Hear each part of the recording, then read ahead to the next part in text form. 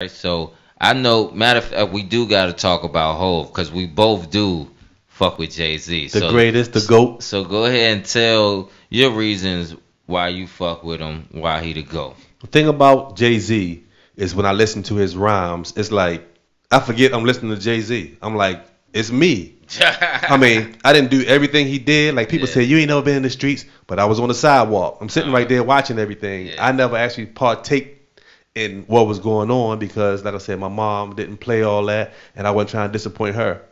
But yeah, it's like when I listen to Jay Z, it's like I'm on his back. Like everything he say, I'm like, wow.